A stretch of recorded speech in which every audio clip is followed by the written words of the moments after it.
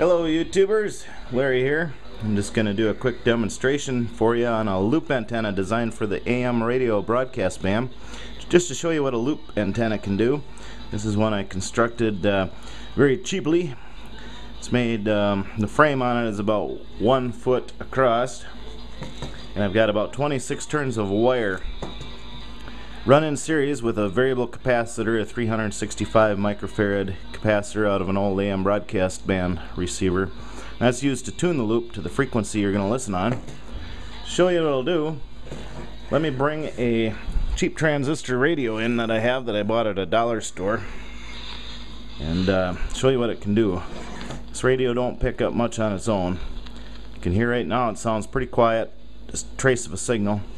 I have it tuned to WSM in Nashville right now. It's in the evening.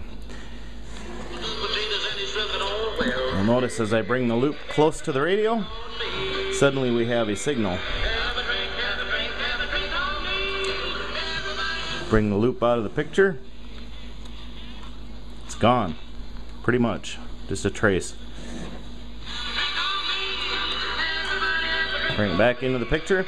Now the loop antenna is directional, and the signal is located in that direction that I'm receiving from Minnesota here. I'm in Minnesota, and station WSM in Nashville is that direction.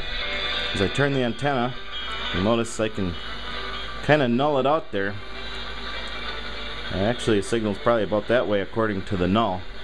And many times you can hear another signal that's in that direction or that direction on the same frequency as you turn the antenna. I'll turn it back.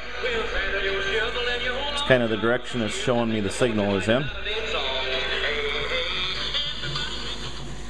Move the loop away from the radio. There you have it. Just a quick demonstration. You can also set the radio near the loop. Move it away. Station just about vanished. Many times it makes a lot of difference. So that's a quick demonstration of this basic loop antenna. Loops can be used on many frequencies, all the frequencies. So if you're thinking of building a loop, it's well worthwhile and easy to do. Have fun.